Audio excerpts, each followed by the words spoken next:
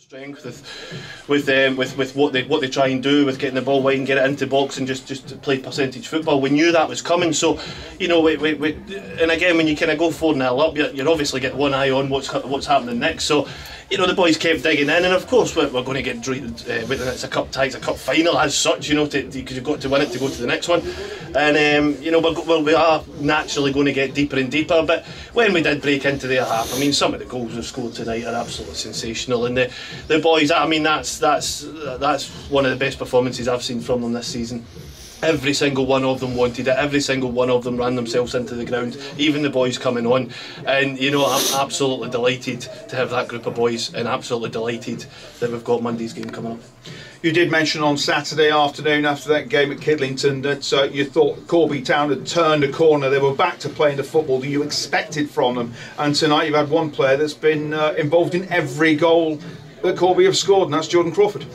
Yeah, you look at Jordan maybe 4 or 5 weeks ago, and you're kind of trying to get him on to give his performances, and then he pops up a couple of weeks ago with that sensational goal when he cuts in on his right foot and puts it in the top corner the other day. And I think that brought him to life. I think that's brought Jordan to life. I think since that goal, the boy's been absolutely fantastic. He's been absolutely bang on. He works hard.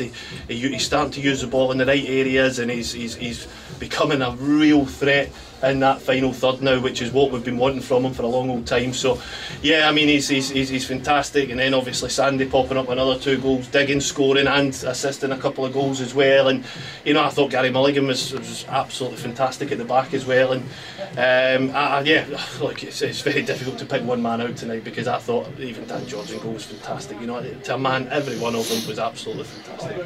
The other game is currently still being played. It ended at 90 minutes 2 apiece, so we don't know who we were going to be playing on Monday, or of course at this moment in time where we're going to be playing on Monday. Does it matter to you? Not really. I mean, we know what we can do. We've played them. We've played Bromsgrove 3 times. We've played Sutton Coldfield twice. So we know what we're going to expect from whichever one. We've got plenty of time. You know, it'll get finished in the next half hour, 40 minutes, and then we start preparing for that. And we'll whichever one we've got, whatever it's going to be, we'll prepare for that. And we've got plenty of time to do it. So you know, it's you know, it's not irrelevant of who we're playing, but for us, we just go into Monday and it's about what we do, and if we turn up and we perform like we did, especially with that first 50-60 minutes today, we'll look okay. Of course, this is the first playoff final Corby have ever been involved in as a club. It's good for the crowd, it's good for the fans, it's good for the team, isn't it? Look, there's a couple of things here, to be honest. The support we've had this season has been really second to none. You know, over 700 here tonight, and a very wet game when there's Champions League semi-finals on. That's support for you. That's backing the town. That's backing the football club. And I'll tell you something else. That football pitch doesn't look like that for nothing. You know, because those guys this week, I've been here every day this week, and those guys have broke their back. Those ground staff. You know, there's 4 or 5 of them in the ground staff cabin there that I've got to take my hat off to, because that playing surface was absolutely fantastic.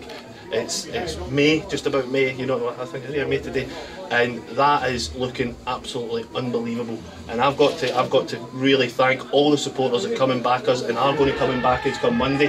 And I've got to thank the ground staff for putting a pitch out there that we can go and display and play our football on. And that's why we get such a good game of football tonight, because we had a surface that we can go and play on. Steve, you thank everybody else. We thank you. Great performance tonight. Well done. Congratulations. Cheers. Thank you.